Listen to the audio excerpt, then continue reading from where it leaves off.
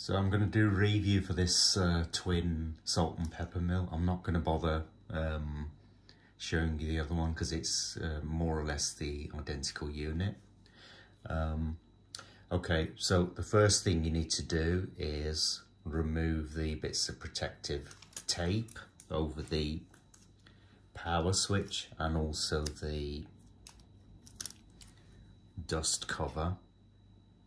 Those are to allow correct operation and prevent accidental operation during shipping.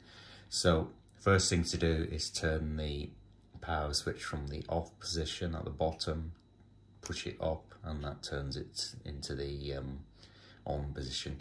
This is a gravity driven system in that as soon as you invert the unit it will start to operate. So effectively you got one-handed operation. Okay, so I'm going to flip over to the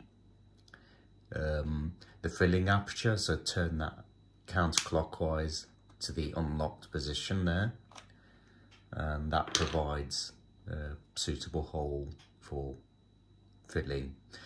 In my opinion that is a little bit on the small side, but anyway, that's it is what it is.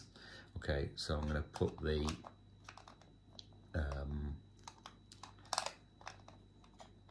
cover back on, so line the arrows up with the unlock and then turn that clockwise to lock. Okay, you've got a dust cover there which also allows you to adjust the coarseness of the grind, and once you've filled it, it's simply a case of inverting and it will start to operate. So as you can see, there's a light and the dust lid automatically lifts away.